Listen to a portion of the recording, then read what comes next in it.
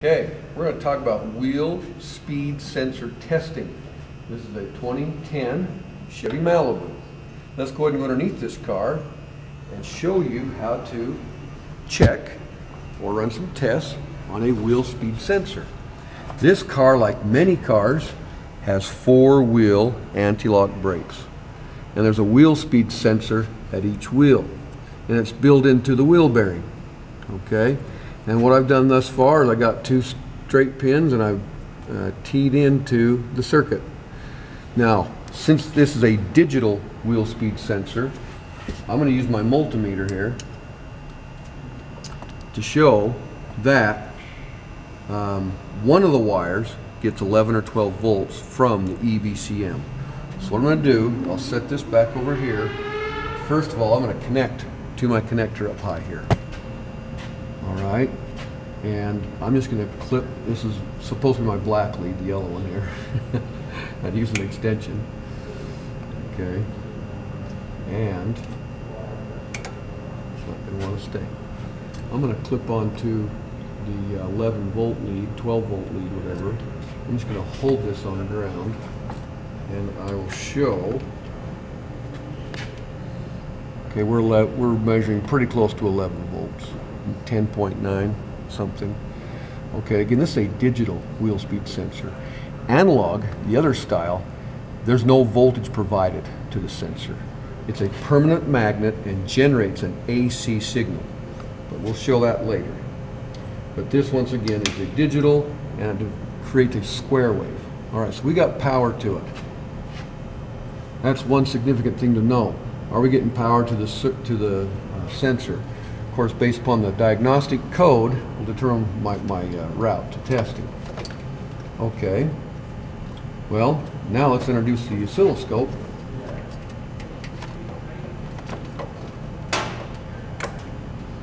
And we're going to use the picoscope. Okay. Get this out of the way. You know how the picoscope works, or you should by now. The icon is right here, Pico 6 Automotive. I've already got it loaded. And what's nice about this unit is I can select automotive, I can go into sensors, and I'm going to hit ABS, and it gives me my choice, analog or digital. Well, once again, most every vehicle, probably since about 2005, 2006, some earlier, are digital style. They need to be digital because they have more precision when it comes to for the stability control system, because analog brakes and stability control all work together. Okay, I'm going to go back up here for a moment and I'm going to clamp on to the signal wire, not the voltage wire, the other wire. The other wire is the signal wire, not the 11 volt wire. And let's see if we can't generate a signal. Okay, so we got the hookup. Now, again, I've opened up Pico. There's the so-called example they say I should see. Mine won't look quite that good because I'm going to spin the wheel by hand. If I was getting the car and run the wheel, it'd probably look that way with the engine running. Okay, now I'm going to go ahead and filter. We turn filtering on. That'll be a whole lot better. I'm going to change the voltage too. They selected 5, I'm going to go 10, just so we can see the signal better. Alright, I'm going to step over here and spin the wheel. You watching the screen? Okay. Okay, I'm spinning the wheel by hand, so that's not very effective, or looks even close to this. But at least I know there's a signal coming out. Again, the real test is probably to run the car, spin the wheel. All right, so that's digital sensors. I'm going to unhook my leads. I'm going to get my other leads and go ahead and bring in the camera a little closer to the cabinet here. Now I've got two wheel bearing hubs here. Of course, quite often they got the ABS wheel speed sensor built into them. All right, I'm going to grab this one first. I'm going to hook up to it, and again, these are a permanent magnet to generate their own AC signal. It won't be a digital wave. Of course, I got to tell the scope I'm doing an analog sensor. So I got the wires hooked up. But I better go back and tell the scope I'm actually going to do ABS analog. I'm just going to go 2 wheels. I only need 1 channel really, but.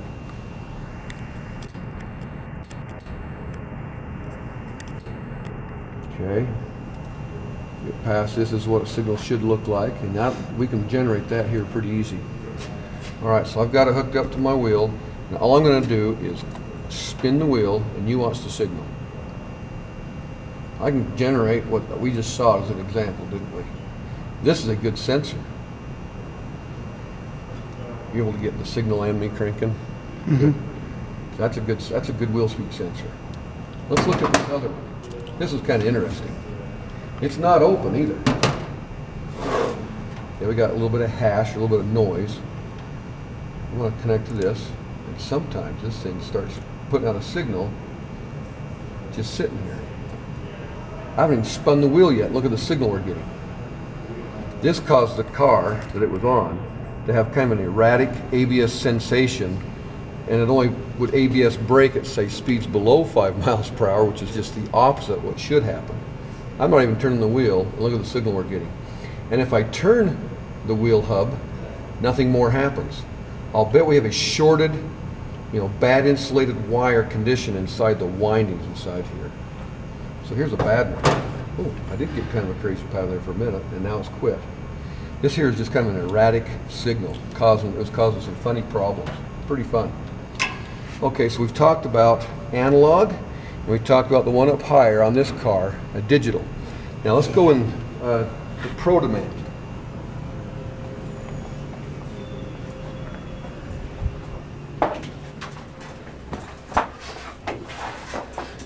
Okay, go ahead and zoom in a little bit as you need to. We're going to go ahead and just look up, on Pro Demand,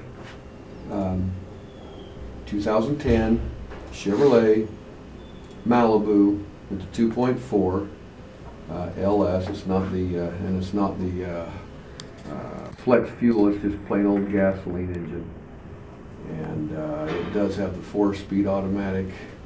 I'm just going to use this vehicle, and I think I'm ready to go. Okay.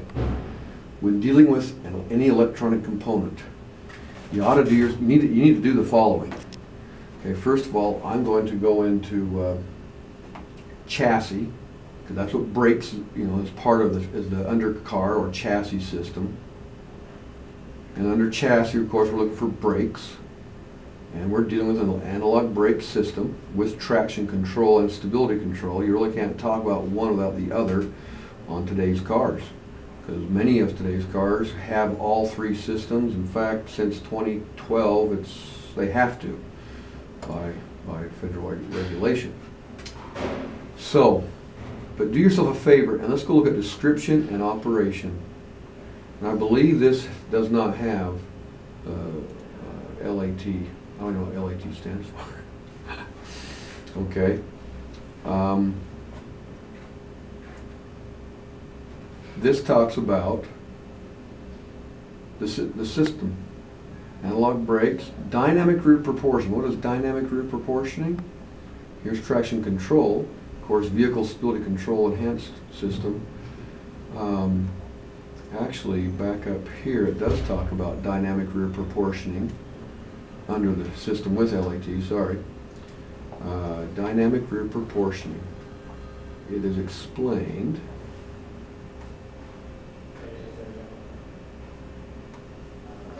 I'm going to cut out a lot of tape, aren't I? Oh, I saw it. Okay. Well, more or less, dynamic rear proportion is no more hydraulic valve. It's all done by the electronics of the analog brake system. Okay. But what's neat about system description, once again, is okay. So here's the following components. We have an EBCM, or electronic brake control module. We've got a system relay. Talks about the relay briefly. We have brake pressure sensors, and we'll show you where that is in just a moment. Okay. There's a pump motor, and internal valves, and outlet valves. And right here it says the wheel speed sensor on this car, the EBCM sends 12-volt reference voltage to each wheel speed sensor. This is valuable information when diagnosing